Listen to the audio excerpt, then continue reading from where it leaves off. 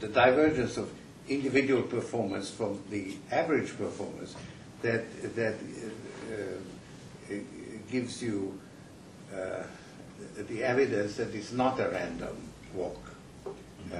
But I mean, you now have, hedge funds becoming such a big factor in the markets that they actually, as a group, will give you very close to average performance, maybe somewhat superior because they actually care about the performance, because that's how they're rewarded, with the addition of leverage, which is very important, because if you run an unleveraged portfolio, you get a different result. That's the average portfolio. If you have add leverage to it, of course, you enhance whichever direction you go. So and then you basically get the average leveraged less 20%, which is what you pay for the management. So there has to be some limit to how far that goes. Going back to the reflexivity concept, when you've applied that, what are some of the formal techniques, modeling? What are some of the... What are some of the formal modeling techniques that can be used to approach reflexivity? I don't know. I've had several conversations with people who try to sort of make the point that I'm making about indeterminate results, etc., in a way that would become acceptable scientifically acceptable to the economists. And maybe there is one person who's publishing a book, Roman Friedman. He claims that he has done it. Frankly, I can't understand it because it's all mathematics, which I just don't follow. I hope that he has done it. He has done it in a currency. I wasn't actually raising that point of making it fully acceptable to science. I was interested more in just whether there weren't some techniques that would help. I was thinking that system dynamics techniques, it seemed to me, would be very appropriate for this because incorporate the feedback relations, both of a positive kind and also a negative kind.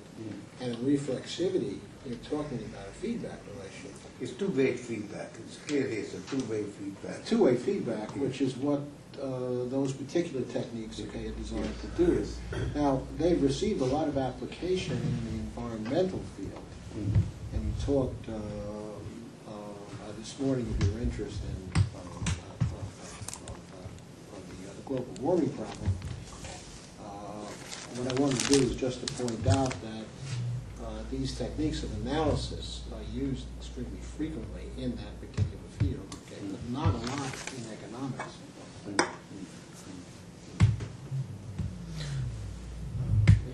did you have a question about Peter? Just picking up on your diagram about the transition of old science into new science, and on the concept of reflexivity, there is an emerging field called bioeconomics, which is based on our increasingly acute ability to use outside sensors to track the life functions of the human brain and of the mind. And so where the trend lines in this research are pointing is towards an ability to realistically understand the way in which the human mind is built to process information, and in the course of processing information, to insert biases about how it is to be interpreted. That would be the first time that you could, using physical means, begin to penetrate to the question of how is it that people see and make decisions in this process of reflexivity. And I find that very encouraging. What cognitive science comes up. I mean, I don't know too much about it, and just what I pick up from reading. there's I'm in a the book same called The User Illusion, which I read last summer, which really kind of the same way as you feel that my idea feed into cybernetics. I felt that the findings of cognitive science really feed in to my theory of reflexivity, and particularly with what I mentioned when you were not there, it is let's say scientific evidence that you receive information on a bandwidth of more than 1 million, but you process it in consciousness on a bandwidth of 40. And also the evidence that it actually takes half a second to process it. That's the information received is always lagging. The perception or your consciousness of the information is 30 seconds, half a second delayed. I find that very sort of reinforcing of this whole idea, and also the idea that when you process it consciously, there is a rational process. You focus on it and you really deal with an issue. But there are many sort of decisions or attitudes that you assume that are not conscious. And in fact, there's now a lot of technology to exploit that. And this is the science of, let's say, also political manipulation. Lunds formulate certain words that appeal to people, and so that creates a serious problem, because you can actually manipulate people's perception of reality, and you can manipulate the truth. You don't need to just the nice old idea that we are seeking the truth and reality is out there is no longer valid. So therefore it becomes much harder to remain committed to the pursuit of reality when you also have the option of manipulating reality.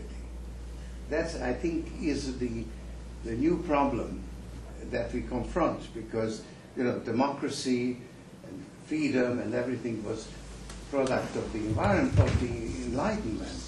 When you had this idea that these truths we hold to be self-evident, and that is not valid today. We have discovered that that's not valid, and that's really a very serious problem for belief in an open society, that you have to accept that you can manipulate the truth, and yet you still need to understand it. It's not enough to manipulate. Sure, I wanted to come back to that half second before you mentioned it. I was thinking of that. Because from one point of view, half second is a very long time when the mind is really working. And although information now flows very rapidly, there's still not a half second, much more. I wonder what it would be if you're following a market actively. What's the processing time? Get the information. Because it's in that half second, or in that other delta t, whatever it is, that amount of time, that the individual has a chance to get ahead of what's going on. I mean, because we would probably agree around this room that you're not a typical investor.